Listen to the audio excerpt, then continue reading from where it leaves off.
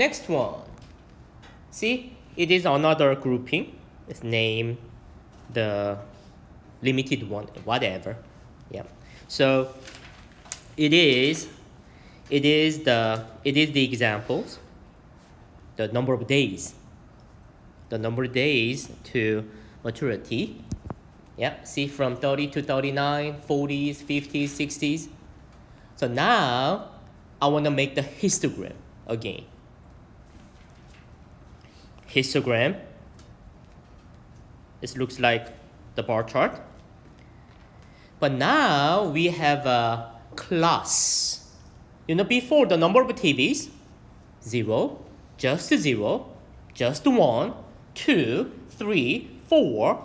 But now we have a class, the interval from 30 to 39, 40 to 49. But we just put 30, 40,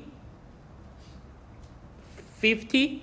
You know, we don't have to say 30 to 39, 40 to 49. Simply just plug the 30 here.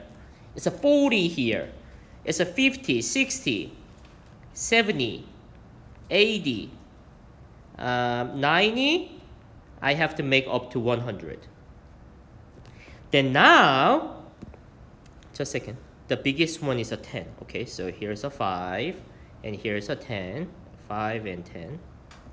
And now I just make the bar between 30 to 40.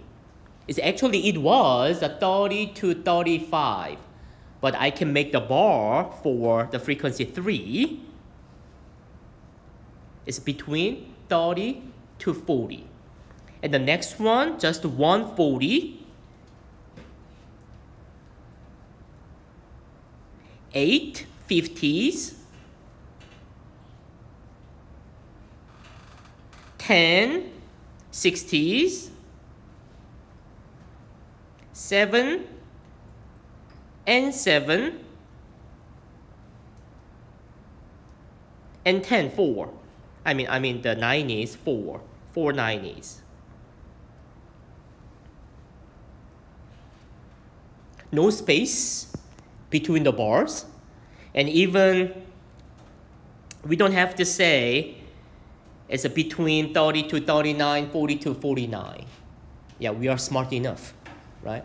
So we just make the scale 30, just 40, 50, 60, and between 30 to 40, 40 to 50, 50 to 60.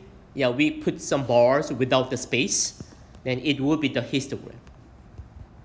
Okay? Absolutely, we can't switch.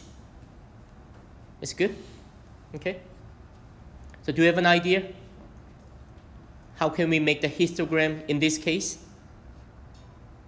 That's good.